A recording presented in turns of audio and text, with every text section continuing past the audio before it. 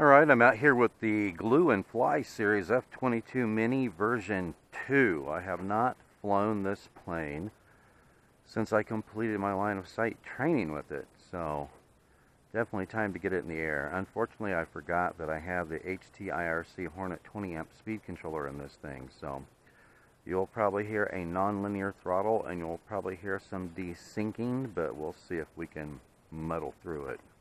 Let's get it in the air.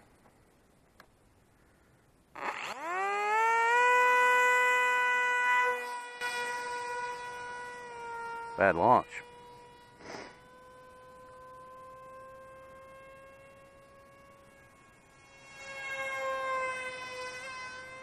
Oh, yeah, hear that desyncing?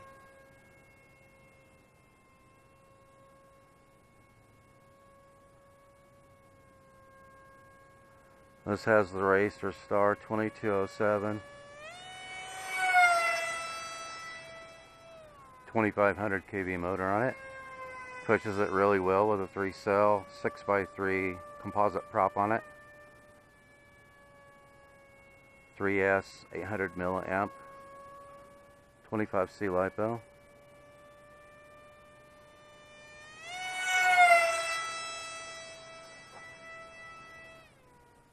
So for a trainer, it has quite a bit of power to it.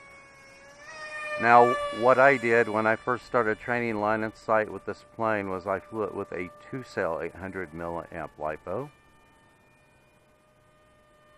so it would not have too much power, and that worked out really well for me. It made it lighter, you could fly it more slowly, but it did have enough power to get out of trouble. And I would say if you're going to use it as a trainer on a 2-cell,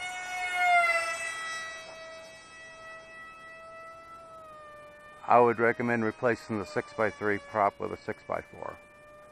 Give it just a little more thrust on a 2-cell, and it makes a great trainer aircraft. I would say this is a beginner to intermediate park jet.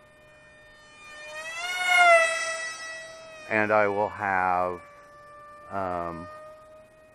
instructions in the show notes on this video on how you can get the plans for this little F22 Mini version 2 if you choose to build it and fly it.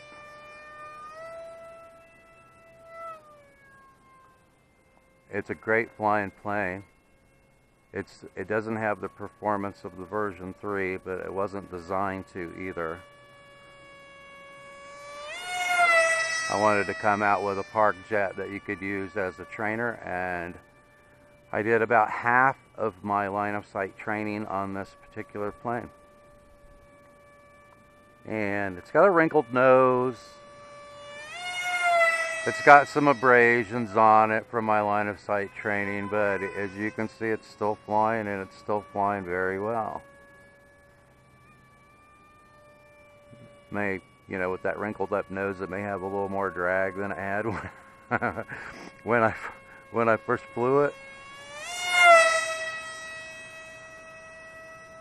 But she moves out pretty good for a trainer, I think.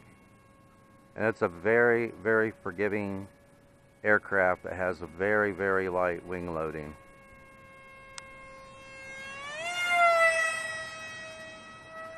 And it is just a blast to fly, I have to say. But I do need to put a better speed controller in it, that's for sure. Okay, there's the alarm. Let's see if we can bring it in and land it.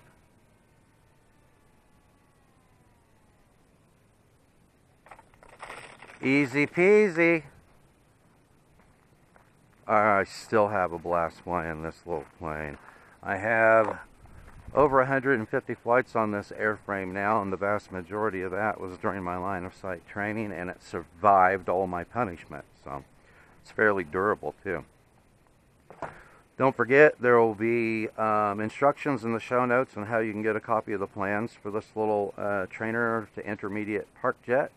If you choose to do so, please give it a thumbs up. Don't forget to subscribe. Don't forget to check out our Patreon site. We have a lot of free content there as well.